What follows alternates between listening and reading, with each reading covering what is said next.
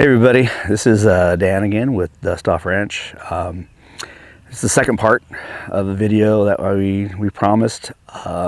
Ways that three ways that I try to battle, work, overcome the kind of the things that I have to overcome, and you know, some of it's depression, anger, and we talked before in the last video, just feeling alone, stuff like that. One thing that's very important to me, it's become more important to me as I've gotten older, is my relationship with Christ. That's one of the three pillars of the whole reason for Dustoff Ranch, is spiritual, mental, and physical. You got to have health in all three of those. And for me, it has now started off with, and it's something I never used to do until about a year, 2 years ago. But I try to every day read the Bible, read other inspirational books that I can, to kind of, you know, help me throughout my day. You know, I like to bring up King David, who was a warrior in the Bible. And I told somebody it was in Kings, but actually it's in Samuel's. 1st and 2nd Samuel's talks about David. I think about battle that they had to fight back then, how much more of it was close combat than compared to nowadays, which, you know, I'm sure there's some of that nowadays, but back then. And King David had a lot of faults. You know, he killed a man to be with another man's wife that he ended up marrying. And I don't think anybody talks about how he probably was suffering from a lot of different things, being a warrior and then becoming a king. But the thing about David is he had a repentant heart. When his sins were brought to him, or he acknowledged them, and he would always go to Christ and repent.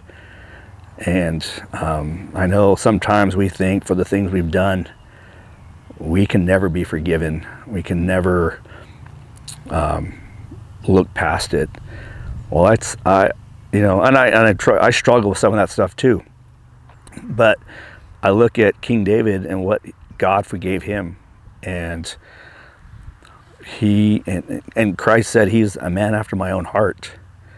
So how am I lesser than that? I mean, you know I probably never did nearly as much as what King David did, but Christ looked at him and said he was a man of his own heart. So if Christ could help him, I know he can help me. It might not be overnight, and like I said, you know, it might take a while, but to be honest, it takes complete surrender. And trust me, it's not easy, because some of these memories you want to hang on to.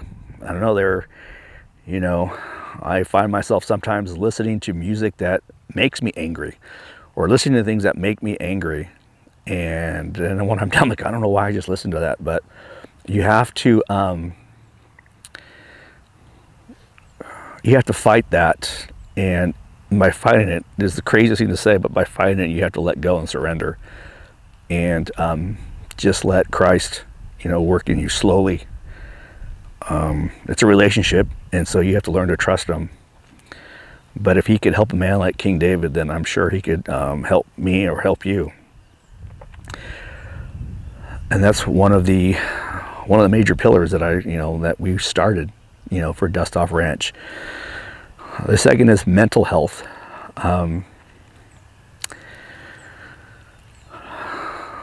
Something that you know, it's probably not easy to say. I've gone to counseling. In counseling, you need to be able to talk about things. That's one thing we want to offer here.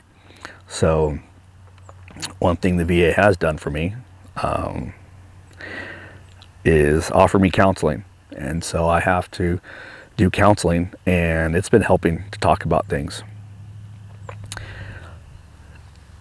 So you know, and also, you know, I think part of mental health is talking to your other friends, brothers, sisters from service and careers, staying in touch. You know, as we stated before, it's a community. So being able to talk to others and maintain and kind of have, you know, someone to pick you up when you're down, other friends who can relate. The third is fitness. You got to have mental fitness. I think that also teaches you how to overcome some of your weaknesses. And, you know, this is not an endorsement, but a recommendation. I guess I don't even know how to say it, but what has helped me a lot is I enjoy CrossFit.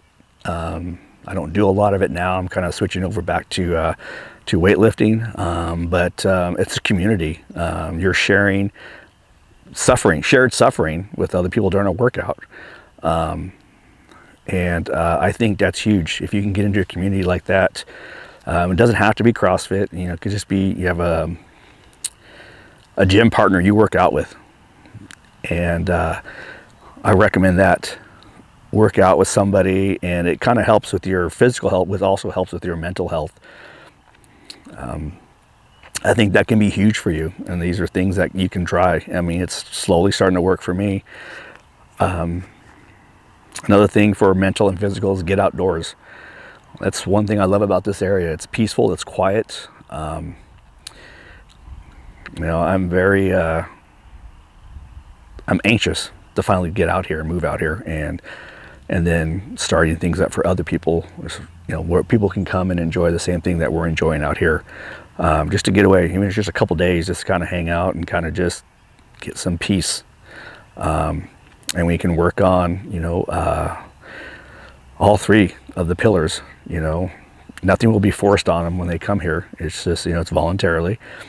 We want to offer maybe some outdoor activities to kind of help with your mental health, some groups that we can get together and talk, some fitness to kind of help along the way, and well, but most importantly, we're going to offer some spiritual help if that's what you need.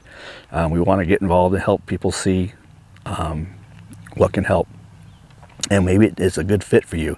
If you just want to come out here and just enjoy the peace and quiet, that's good too. That's what it's here for.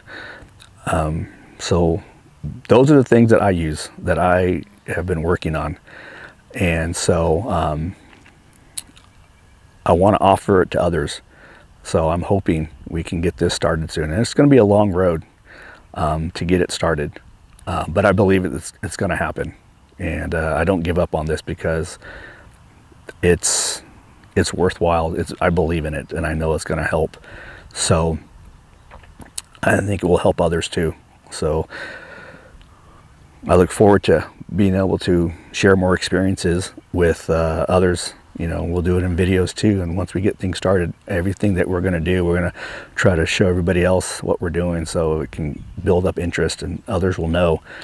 Our goal is to be able to let veterans and first responders come out here at no cost to them once we can get started, and once we have things just to take a break. Because I know been in the military 34 years, first responder also since 93. Oh, that's old. So I understand it takes a toll. Sometimes you just need a break. So with that being said, thank you again for being here. Reach out to us if you need any help. I will help you with the resources that I have, which they're limited, but I'll do what I can. And you know, and if you want, we can elaborate more on some of the things that I do out of those three. So with that being said, thank you again for being here and listening to this whole thing, and hope you all have a great day.